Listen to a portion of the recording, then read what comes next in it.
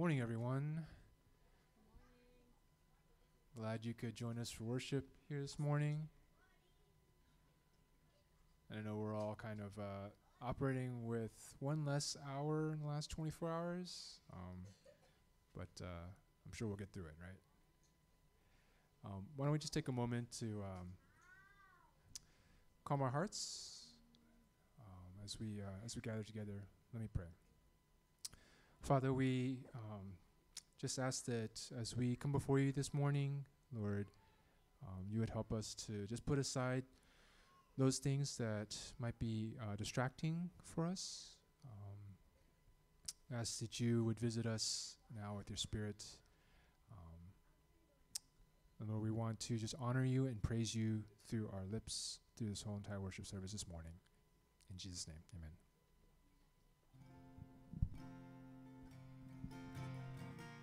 Let's stand.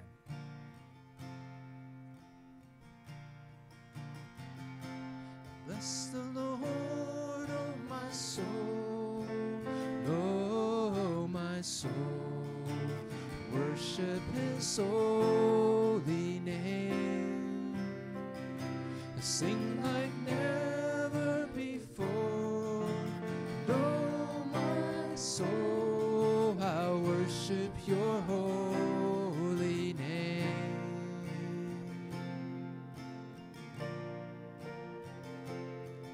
The sun comes up, it's a new day dawning. It's time to sing your song again. Whatever may pass and whatever lies before me, let me be singing when the evening comes. Oh, bless the Lord, oh my soul, oh my soul. Worship his holy name. Sing like never before. Oh my soul, I worship your holy name. You're rich in love and you're slow to anger. Your name is great and your heart is kind. For all your goodness I will keep on singing. 10,000 reasons for my heart to find. Oh, bless the Lord, oh my soul, oh my soul. Worship his holy name. Sing like never before. Oh my soul, I worship your holy name.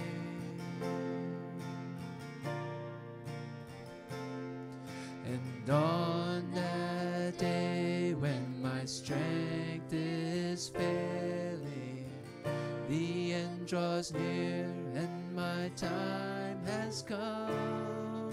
Still my soul will sing your praise unending. 10,000 years and then forevermore. Bless the Lord, oh my soul, oh my soul. Worship his holy name. Sing like never before. Oh my soul, I worship your holy name. Bless the Lord, oh my soul, oh my soul. Worship his holy name. Sing like never before. Oh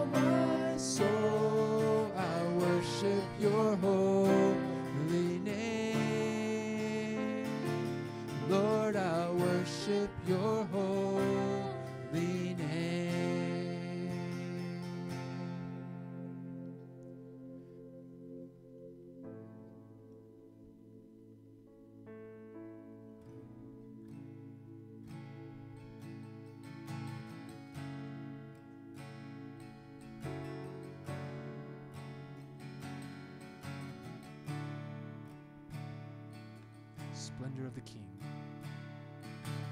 The splendor of the King, clothed in majesty, let all the earth rejoice, all the earth rejoice. He wraps himself in light, and darkness tries to hide, and trembles at his voice, trembles at his voice. How great is our God! Sing with me, how great is our God! And all will see how great is our God.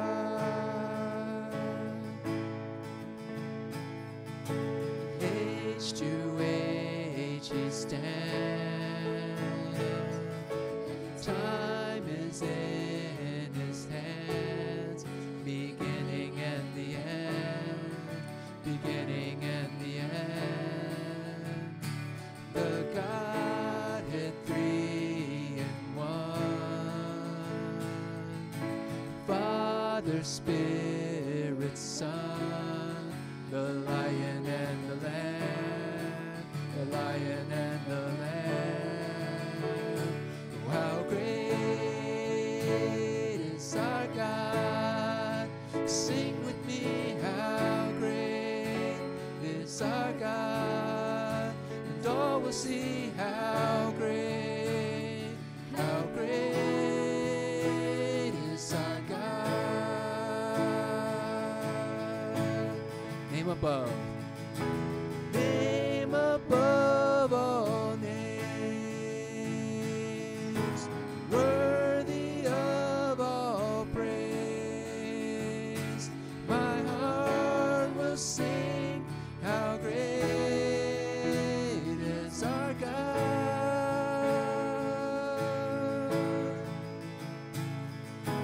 Name above all names, worthy of our praise.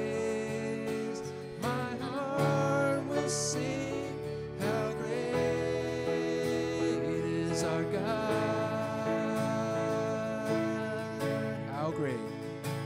How great is our God. Sing with me, how great is our God. And all will see how great is our God.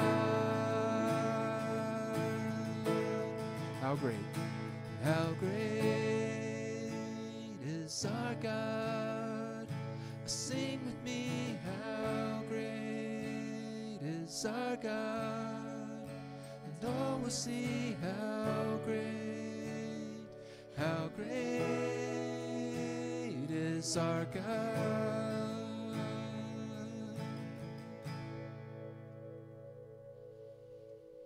Amen.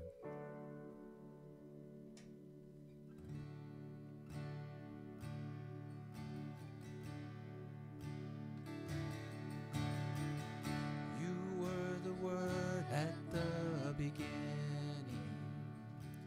one with God the Lord Most High. Your hidden glory in creation, now revealed in you are Christ. What a beautiful name it is. What a beautiful name it is. The name of Jesus Christ, my King. What a beautiful name it is. Nothing compares to this. What a beautiful name it is. The name of Jesus. You didn't want heaven without us, so Jesus, you brought heaven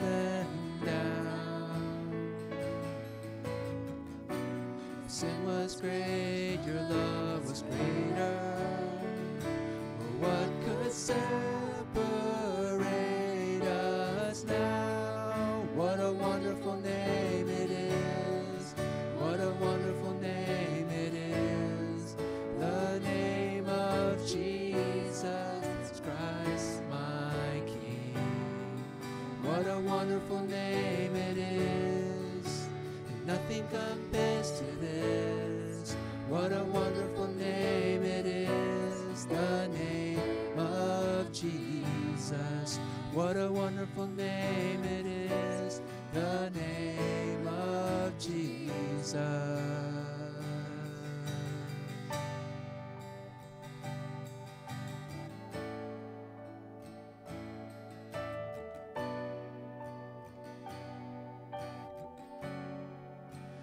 Death could not hold you, the veil tore before you. You silenced the boast of sin and grave. The heavens are roaring, the praise of your glory. For you are raised to life again. You have no rival. You have no equal, now and forever, now you reign. Yours is the kingdom, yours is the glory, yours is the name above all names. What a powerful name it is, what a powerful name it is. The name of Jesus Christ, my King. What a powerful name it is. Nothing can stand against. What a powerful name it is. The name of Jesus. What a powerful name it is. The name of Jesus. What a powerful name it is. The name of Jesus. Amen. Father, indeed, what a powerful name it is, your name, Lord, above all names. You're King of kings and Lord of lords, and you have victory over the grave. You have victory over sin and death. And we just want to praise and lift your name on high this morning. Father, thank you for your love. Thank you for your spirit, your presence here. And we pray that you would speak to us this morning in Jesus' name. Amen. Okay, let's remain standing and recite the Apostles' Creed to affirm our faith. I believe in God, Father Almighty, maker of heaven and earth, and in Jesus Christ, his only Son, our Lord, who was conceived by the Holy Spirit, born of the Virgin Mary, suffered under Pontius Pilate, was crucified, died, and was buried. He descended into hell. On the third day he rose again from the grave and ascended into heaven, and sits at the right hand of God, the Father Almighty. From thence shall come to judge the living and the dead. Believe in the Holy Spirit, the Holy Catholic Church, the communion of saints, the forgiveness of sins, the resurrection of the body, and life everlasting. Amen. All right, you may be seated. All right, we have a few announcements to run through this morning. And I'm flying a little blind, but I'll try to remember them off the top of my head. We do have a youth meeting this Friday as usual. We're meeting at 7:30. We have spiritual formation, so looking forward to that. So make a note of that for the youth group. I believe we have announcement for the lunch service. Thank you. So I was really encouraged last week to see everybody helping out there. So once again, we are going to be on lunch service duty today. So after service, if we could have some help setting up tables and then serving food and cleaning up afterwards, that'd be appreciated. So youth next. Yeah, so next is the youth retreat coming up at the end of this month. Just wanted to, we've been announcing this a lot, but just wanted to remind you for sending payment for that, please send or give a check or cash to Grace or Agnes. And yeah, we're really excited about the youth retreat. It's going to be a great opportunity for us to kind of build community and hear from God.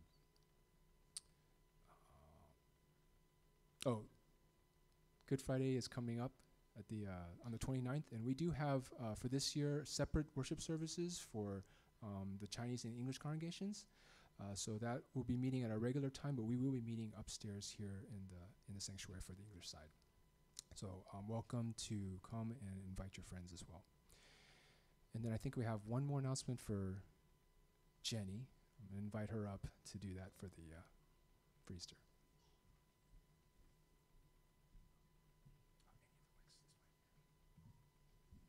Good morning, CEC families.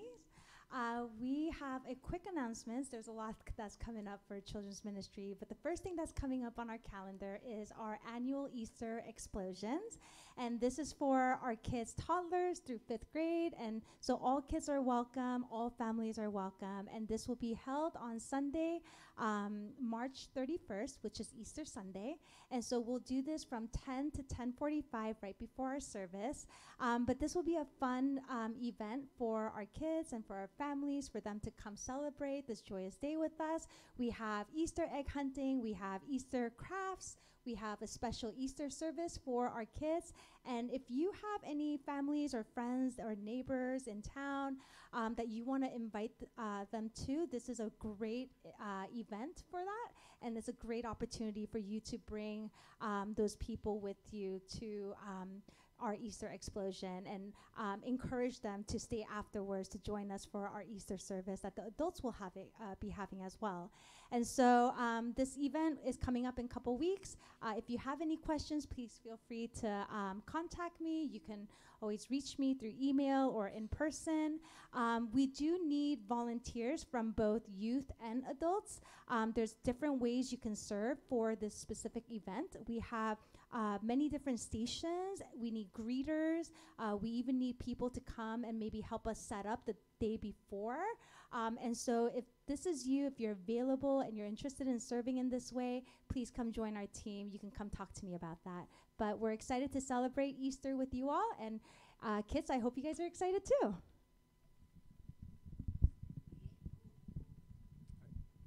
Thank you, Jenny. And thanks, Wayne, for the announcement cues.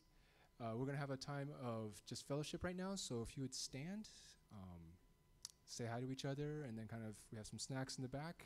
And in a few minutes, we'll invite you back for the worship service, for the sermon. And kids are dismissed, yes. With you. And let's turn to Acts chapter 5. Acts chapter 5. We're going to start today at verse 12. So I'll give you a minute to find Acts chapter 5, verse 12.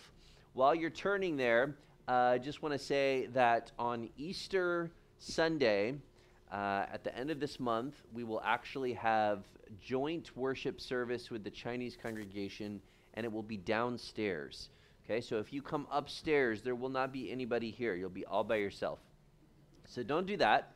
Instead, go downstairs. Everything will be translated. The songs, the sermon, the prayers, everything will be translated in both English and Chinese, and we'll have a combined worship service at 11 o'clock on Easter morning. If you are not baptized and you are interested in being baptized, we will be doing baptisms on Easter morning. I probably need a decision if you want to be baptized within a week to a week and a half, 2 weeks at the most, okay? Because we're coming up on a deadline. So if you are not yet baptized, but you are a follower of Jesus, then I'd like to invite you to pray about that. All right, Acts chapter 5. We're picking up where we left off last week, which was at verse 12. You might recall that last week's text was really heavy. Ananias and Sapphira lied to the Holy Spirit, and they dropped dead in the church. And everybody was afraid. And that's how the text ended last week. So here we pick up in verse 12, where it says, "Many signs and wonders were being done among the people through the hands of the apostles. They were all together in Solomon's colonnade.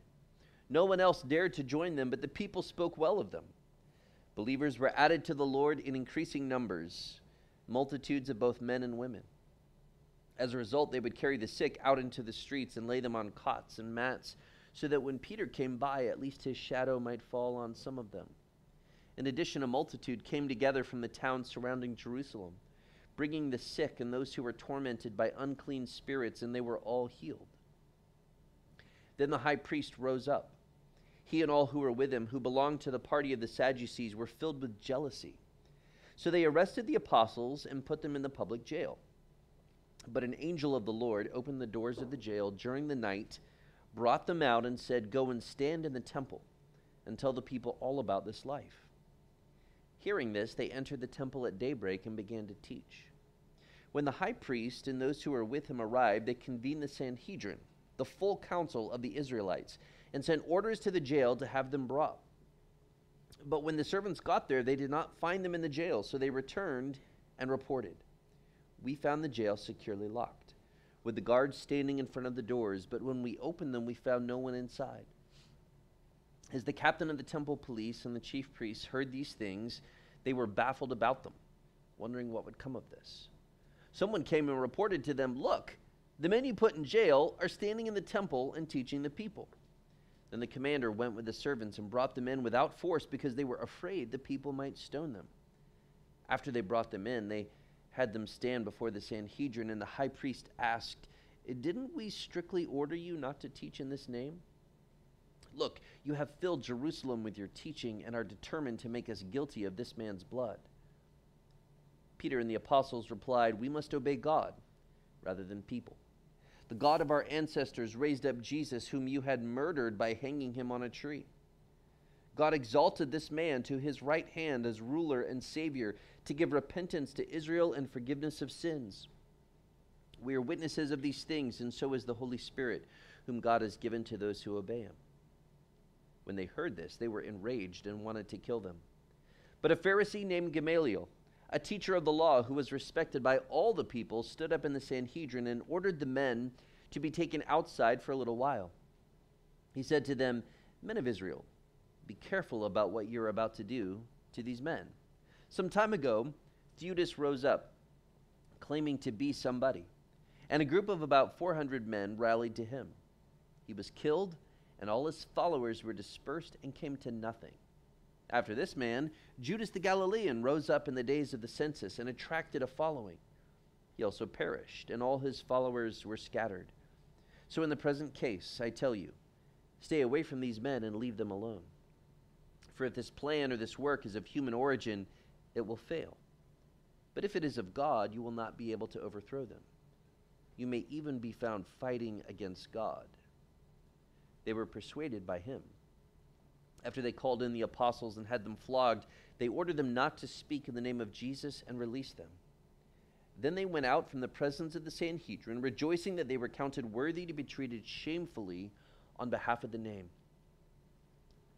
Every day in the temple and in various homes, they continued teaching and proclaiming the good news that Jesus is the Messiah."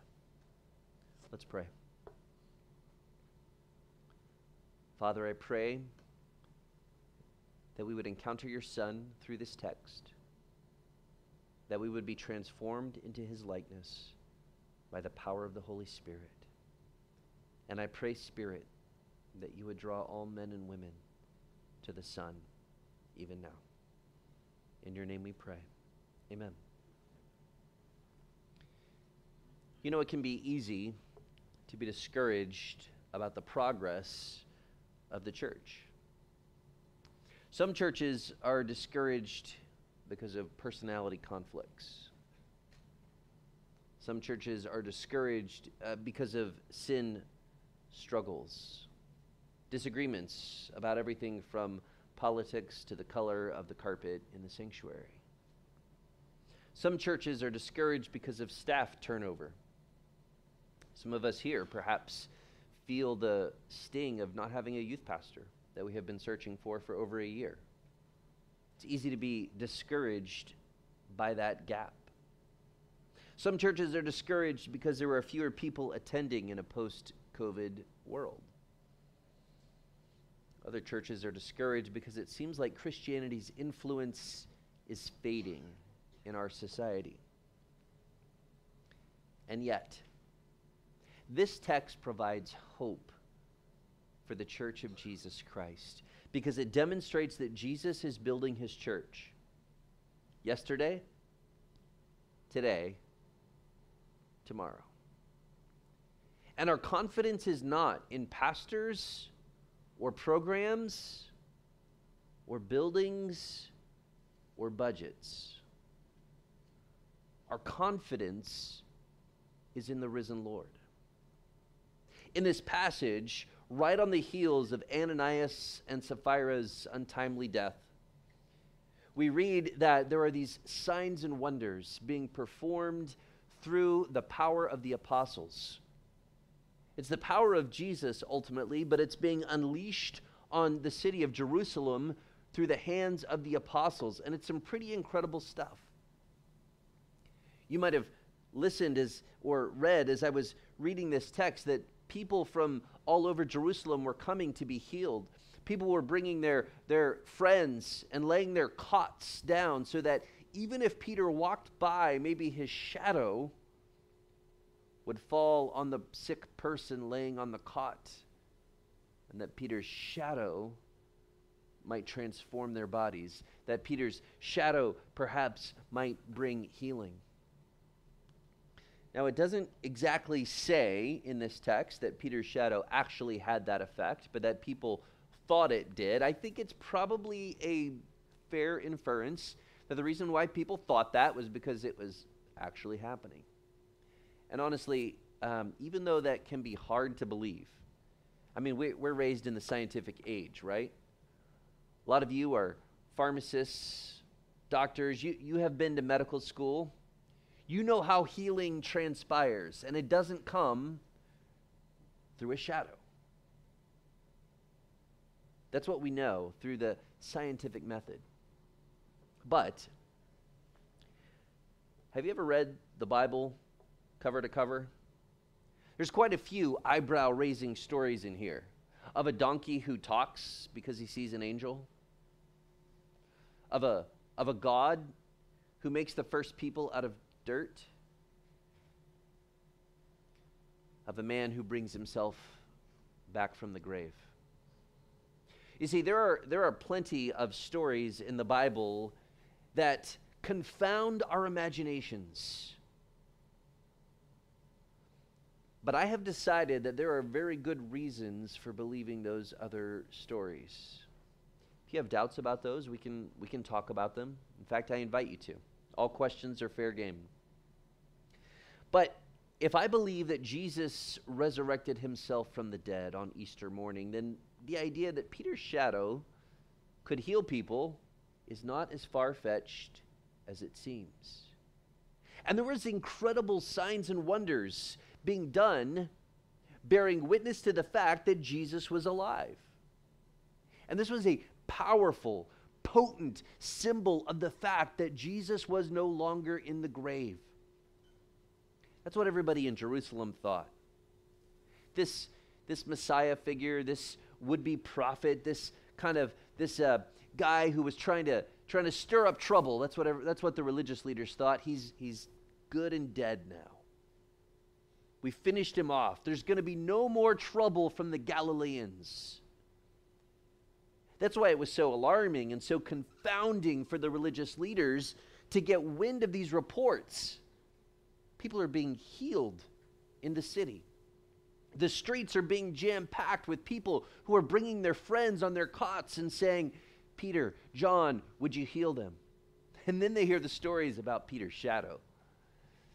And it begins to rattle the establishment. It begins to rattle the religious leaders. This is not what they wanted. They thought that by killing Jesus and by putting a guard at the tomb, that they could dispense with this Galilean Messiah, this rabbi from the north. But it seems that not only did Jesus not want to stay in the tomb, his followers don't want to stay quiet. Now, I've referenced the religious leaders. There can be a somewhat overwhelming array of religious leaders mentioned in this text. So let me kind of tick through them real quick, just so you know who's who. If you're watching a new TV show and the different characters come on screen, a lot of times they'll do like flashbacks, so you get the backstory. Let me tell you a little bit about who these various characters are, okay? Mentioned in this chapter, there are the Pharisees. The Pharisees are oftentimes thought of as priests, but they're not priests. They're sort of like religious lay leaders. So they're not like the pastors, if you will. They are lay leaders who have a deep devotion to the law of God. The law of God is from the Old Testament. It's the Torah. They are really committed to following that law. But the Pharisees are so devoted to following the law that they go well beyond what the law says.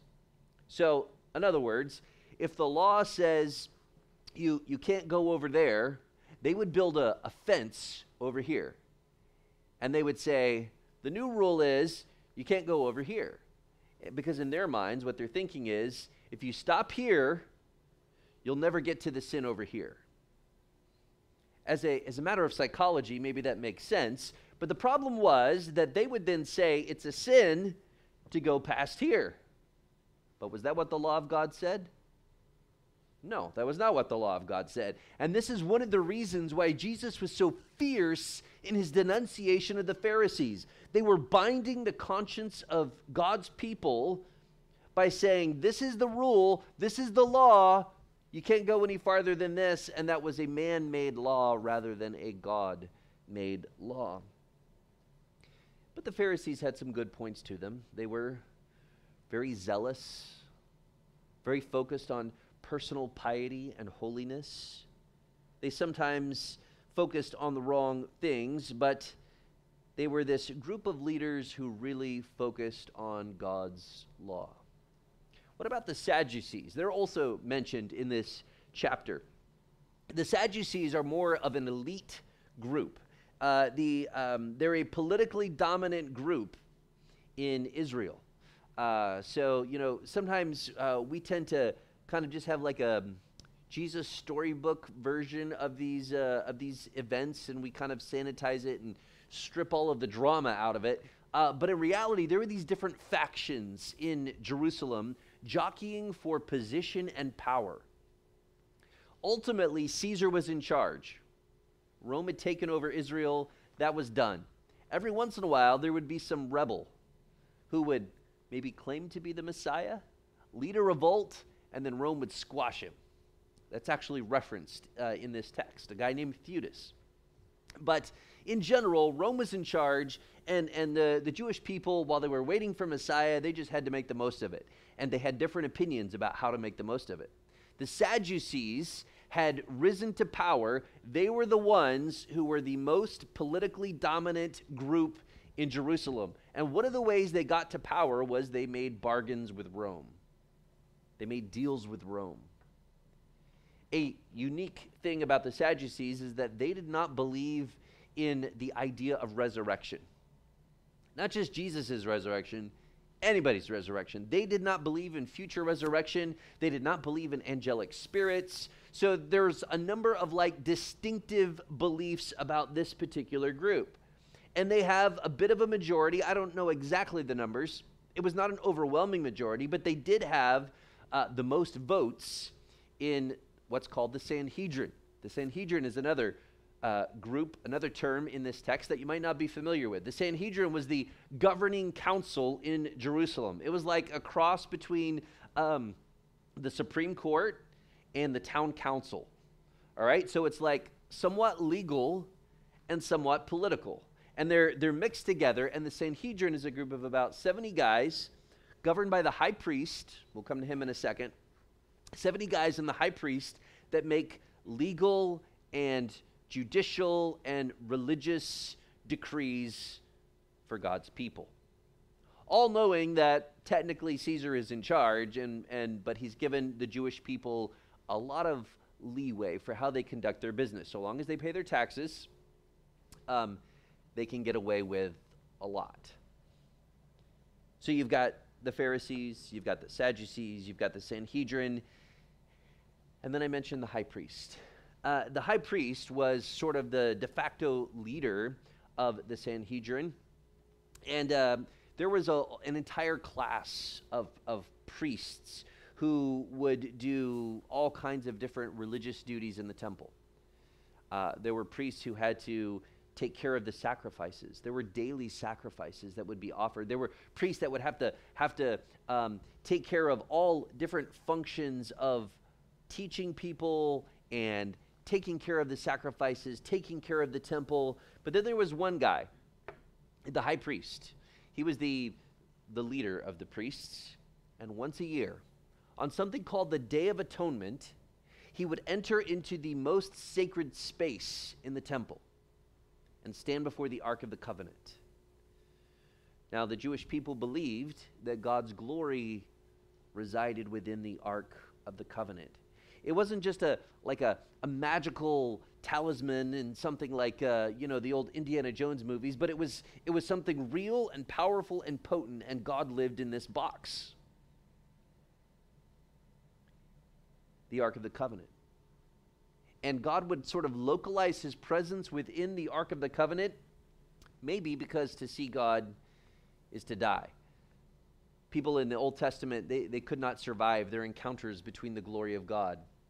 So God instead chooses to live within the Ark of the Covenant. And the high priest, once a year, on the Day of Atonement, he enters into this most sacred space and he offers a sacrifice. An animal gives its life to cover and atone for the sins of all the people. It's a generic covering. Every sin that we have committed as a people, as a nation, every sin we have committed in the last year, this animal is symbolically bearing our guilt and our shame. And God, within the Ark of the Covenant, would accept that sacrifice on behalf of his people, and their sins would be covered. Not removed, not forgiven, but covered. The Bible says that the blood of bulls and of goats could not take away sin. That's why the perfect Lamb of God would come to take away the sins of the world. That was the high priest's main job. He did other things, but mainly on the Day of Atonement, what he's most known for is he would go stand before God and offer that annual sacrifice for God's people. So these are the players in this drama in Acts chapter 5. You've got the apostles who we've met. We know about them. We know about these early Christians. There's several thousand of them at this point. Not everything is going well because Ananias and Sapphira have just dropped dead and people are scared. And at the beginning of this text, it says that people don't want to commit themselves to the church because people drop dead in the worship service. You might think twice about going to church if that was what was happening regularly. But then the next couple of verses say that, but actually other people did believe. So apparently there were some people who wanted to be like Ananias and Sapphira. They wanted to have a hypocritical version of Christianity that presents on church days like you got your act together and everything's good, but then live like a non-Christian the rest of the week. That didn't work for Ananias and Sapphira. There was a cost to that. And so those kind of people who wanted to have that kind of Christianity, they shrink back from committing to the community. But those who genuinely believe, those who count the cost to follow Jesus, commit themselves in large numbers, and the community is growing rapidly, but it leads to controversy with all of these various religious factions and groups we've just described. The high priest comes with probably some of his temple soldiers. There were special soldiers and special guards whose job it was to be sort of like the police force for the temple. They arrive to arrest the apostles. They go lock them in jail. It's almost like we're cycling back through a similar version of the same story again, because this happened in chapter 4. they're locked up again, and their idea is that we're going to put them on ice overnight. We'll talk to them in the morning. Problem was, an angel of the Lord comes, and he lets out the apostles, and he gives them a command to go to the temple and bear witness to Jesus. So that's what they do. Verse 21 says that they entered the temple at daybreak, and they began to teach. Somebody pointed out that in the Mediterranean world, life begins at daybreak, at the dawn. People did not have clocks that automatically knew when daylight savings time kicked on and off. They were old school, and they just went by the sun. And so when the sun was up, Jewish people began their life. And usually what they would do is many of them would gather in the temple on their way to work for pre-work prayers. So you go into the temple, you offer your prayer, and then you head to work. The sun is up, so it's time to go to the temple, say your prayers, and then head to work, whatever you did for work.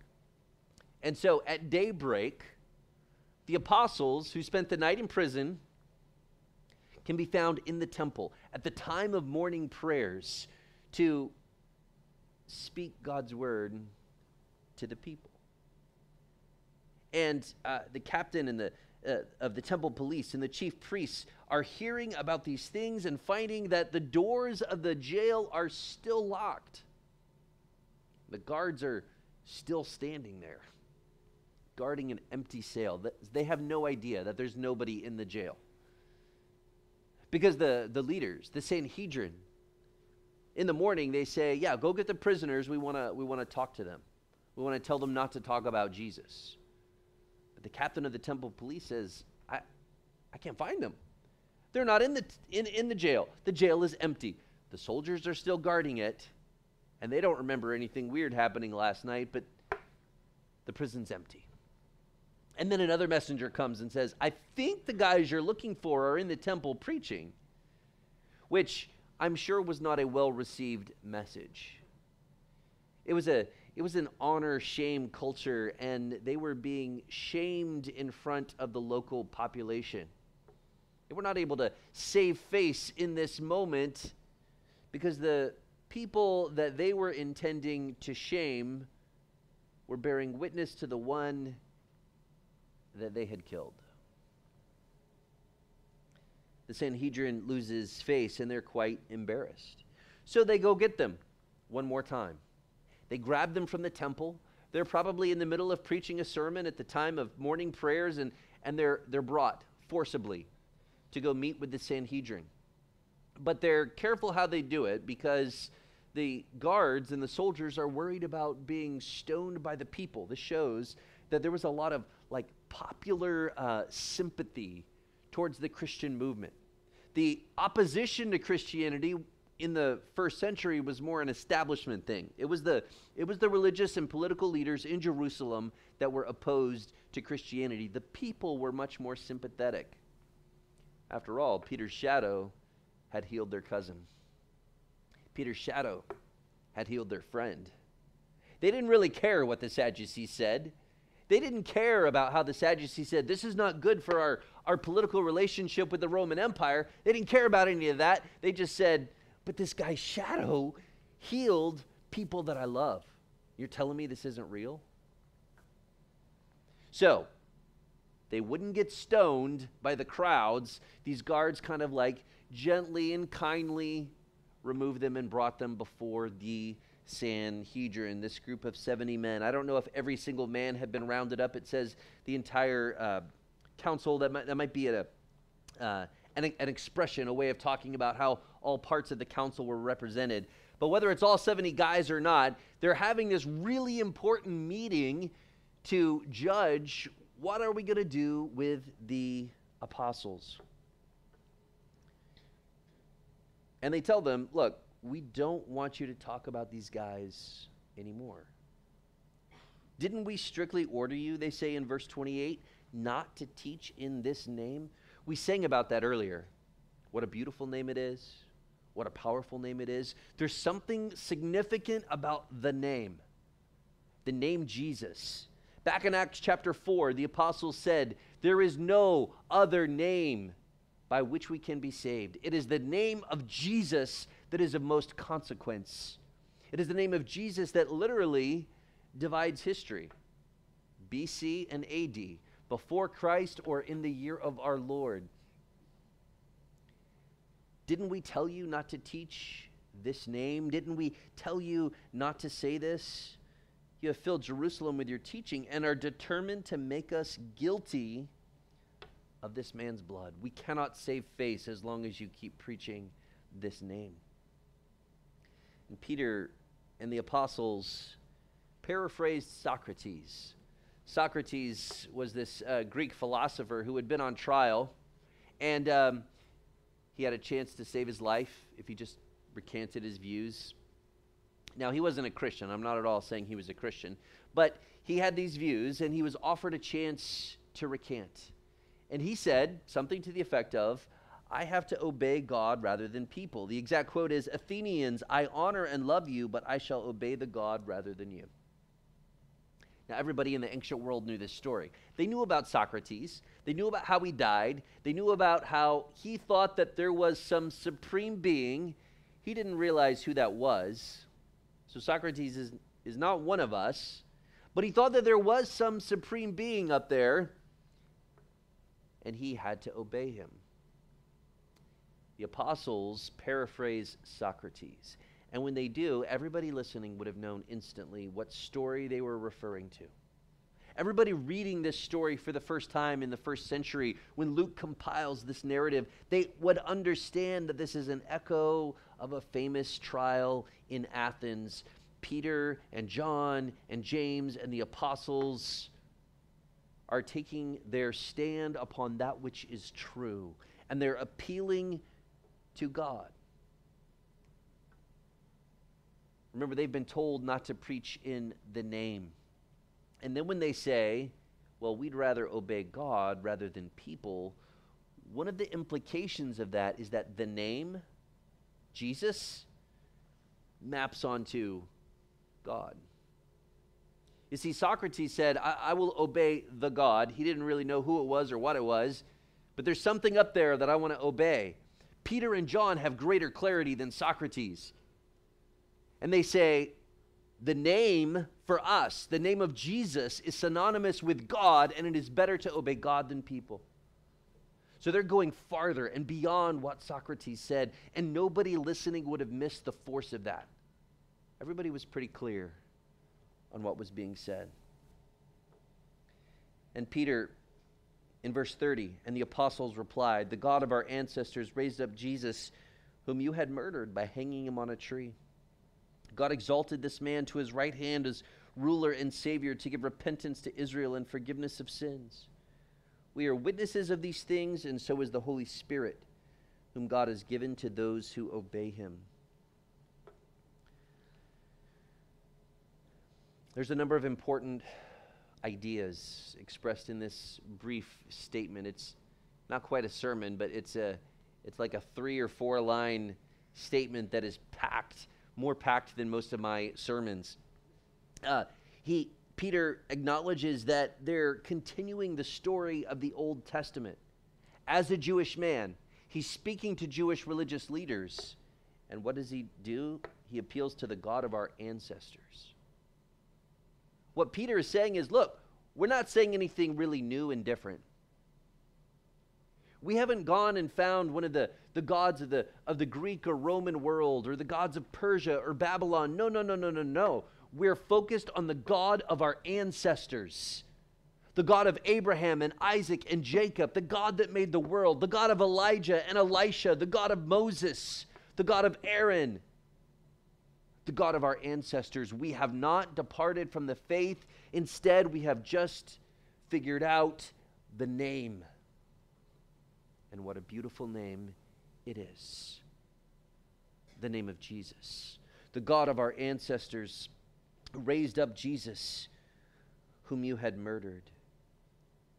This gets at the idea of resurrection, which would have really troubled the majority of the Sanhedrin. As I said, The Sadducees had a voting edge. I don't know how much, but they had a voting edge in the Sanhedrin. And they did not believe in the resurrection. That doesn't affect Peter's speech, though. He says, in spite of the fact that it would be unpopular, the God of our ancestors has raised up this Jesus. And he has been exalted as ruler and Savior. He is both the exalted kingly ruler and the Savior, the one who redeems his people from their sins. This is who God is, and he offers salvation. Did you see that at the end of verse 31? That God has exalted this man to give repentance to Israel and forgiveness of sins.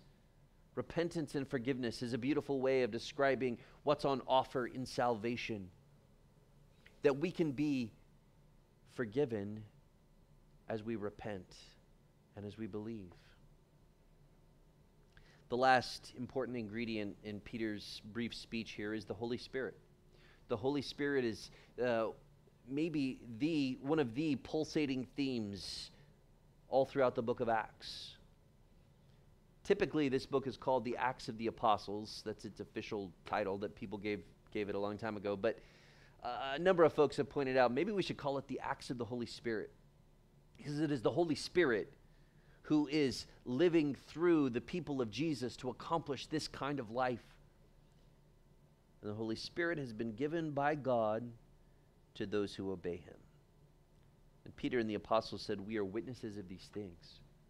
Empowered by the Holy Spirit, they are witnesses of the fact that Jesus has been resurrected and exalted as ruler and as Savior. And Peter says, look, you want to lock us up. You want to tell us not to speak the name. But we are witnesses of this thing. We are witnesses of these things. They're not denying that Jesus died. They were there on Good Friday. They were there in the terrible silence of Holy Saturday when nothing happened. They were just left with their doubt and despair. But they were also there on Easter morning. They said, we are witnesses of these things. When the Sanhedrin heard this, they were enraged and wanted to kill them, verse 33 says. But there was a Pharisee. Remember, he represents the minority faction on the Sanhedrin. But he's a very influential Pharisee. His name is Gamaliel. Now, we know from other parts of the Bible that Gamaliel was the teacher of a guy named Saul of Tarsus. If that name is not familiar to you, Saul of Tarsus, in a few chapters, is going to be introduced, and he's going to transform from being Saul of Tarsus to being Paul the Apostle. And he goes on this incredible road of transformation. But before Paul the Apostle was the famous apostle to the Gentiles, to people like us, before all of that, he was a student of a Pharisee named Gamaliel. And Gamaliel was a very respected and influential leader of the Pharisees, deeply committed to the law of God and to training people like Saul of Tarsus. And Gamaliel stood up. He said, send the prisoners outside so we can talk amongst ourselves. So the prisoners go out. And Gamaliel says, we should be careful what we do here. I know you want to kill them because they have said we have blood of God's Son upon our hands. But what if we just let things play out and see what happens?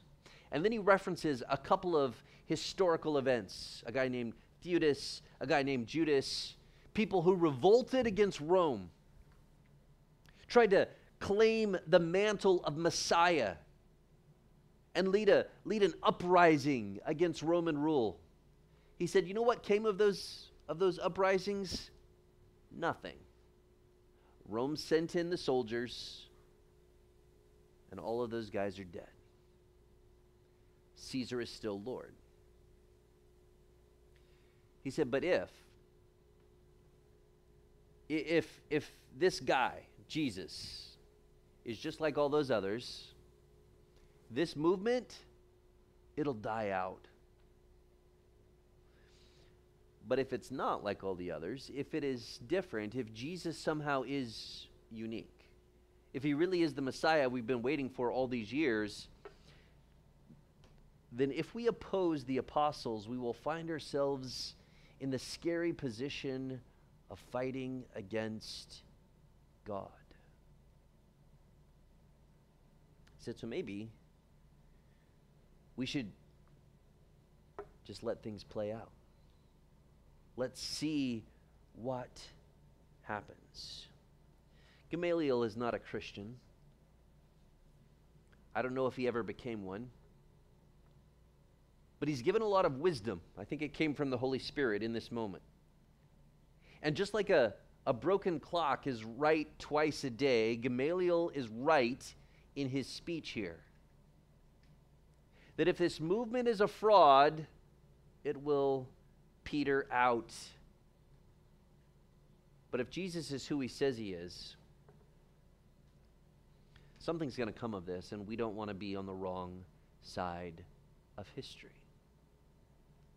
Gamaliel was right. So they decide that they're not going to kill the apostles. They beat them and tell them not to speak in the name of Jesus. The apostles have already told them they're not going to listen, but they tell them one more time, don't speak in this name, and then they send them out. And the apostles leave the presence of the Sanhedrin in verse 41, rejoicing because they're counted worthy to be treated shamefully on behalf of the name. Totally different response probably than the one I would have had. I would have been nursing my wounds, plotting my retribution, figuring out how I'm going to get even with the Sanhedrin. Not the apostles. They leave full of joy because they have suffered for the name. And every day in the temple and in various homes, they continued teaching and proclaiming the good news that Jesus is the Messiah. That name again, Jesus, is like a magnet that irresistibly draws them. They can't stop talking about the name. So what do we do with a passage like this? How do we apply it to us? Well, I began by talking about confidence and discouragement. So many of us have experienced our fair share of discouragement about church over the years. Some of us are new to church. Some of us have been around for a long time. Some of us have been at one church for many years, and some of us have experienced a handful of churches. And we've all probably, if you've been at a church for a while, you've experienced disappointment. You've experienced discouragement. Because your brothers and sisters, surprise, surprise, are sinners. Just like you. And we bring our sin with us into the body of Christ. When we've experienced church hurt, when we've seen the darkness and the underbelly, sometimes we want to walk away. But Jesus is building his church yesterday, today, and tomorrow. He was building it in the first century in the midst of incredible persecution. And he's building it in the 21st century right here in Portland. We don't always know what we're doing. We certainly don't know what's coming next. But Jesus does. And he is faithful to build his church.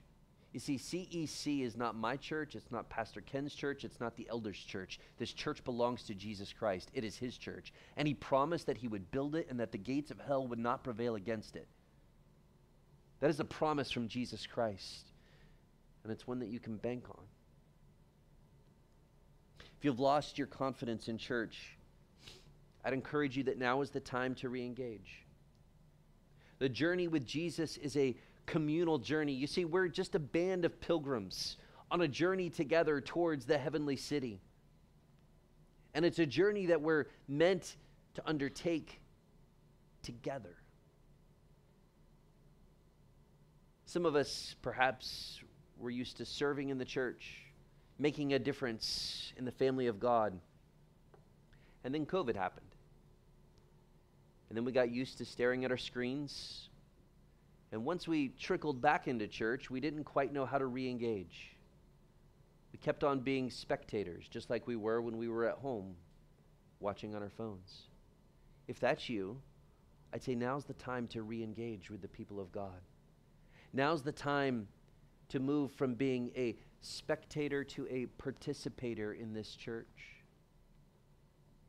Some of us are just coming back, trying to figure out what we believe, uncertain about others because of all the church hurt, whether it's in this church or another church that you've experienced over the years, and you're trying to do this delicate dance of figuring out what you believe and how much you're willing to commit to your brothers and sisters. How vulnerable can we be? How honest and how open can we be? Dare we live like this? I would say that's the wrong question. The real question is, can we afford not to live like this? And I believe the answer is no.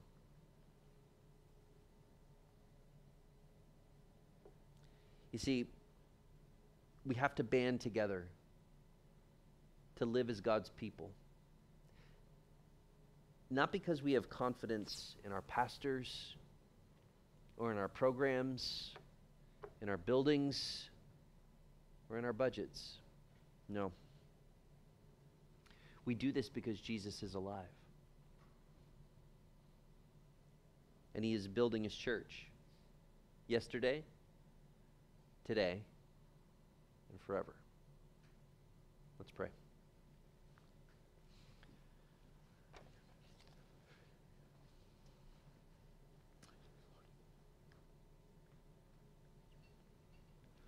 Jesus, I'm grateful that you build your church. Not me, not us. You build it. You care about it and are invested in it far more deeply than any of us. I pray that we would learn to love your bride. I know the church has many fallacies, many warts and wrinkles and imperfections. But I also know that you, Jesus, died for us, imperfect people that we are. You died to redeem a broken bride. You died to make us new. And I pray that your Spirit would have its way at the conclusion of our service, that we would respond to your voice,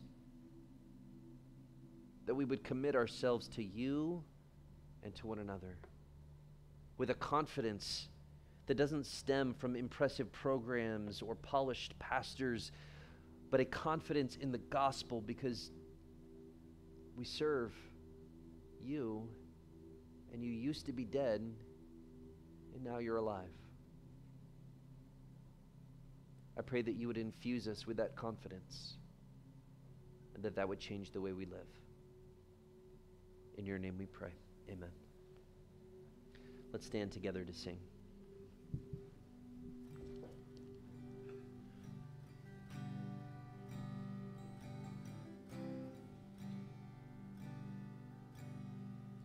I stand amazed in the presence of Jesus the Nazarene,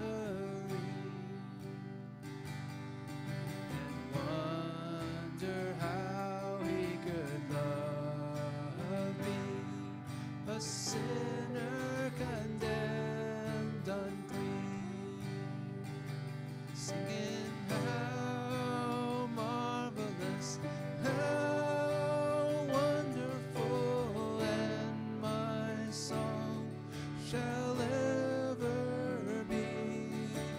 How marvelous, how wonderful is my Savior's love for me.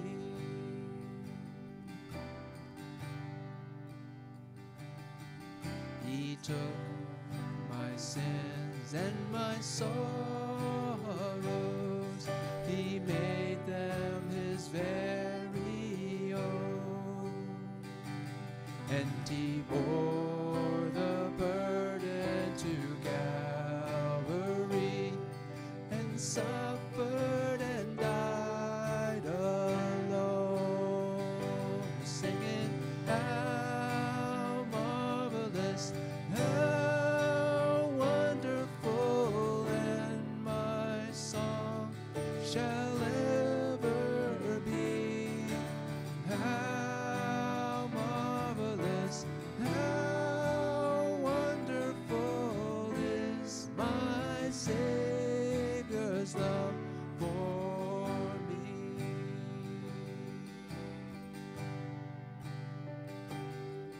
And with the ransomed in glory, his face I at last shall see.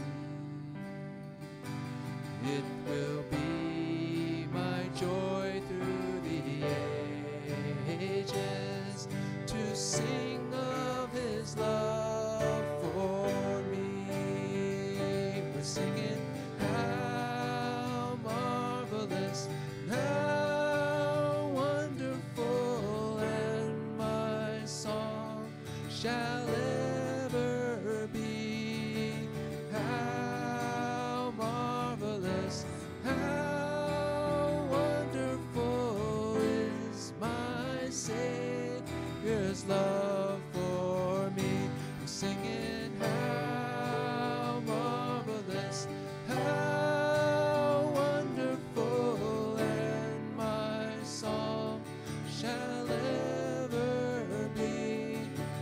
How marvelous, how wonderful is my Savior's love for me.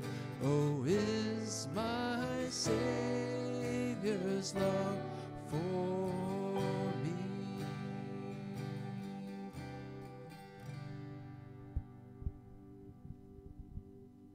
Who is able to protect you from stumbling and to make you stand in the presence of his glory without blemish and with great joy. To the only God, our Savior, through Jesus Christ our Lord, be glory, majesty, power, and authority before all time, now and forever. Amen. And after a moment in silent meditation, dismissed.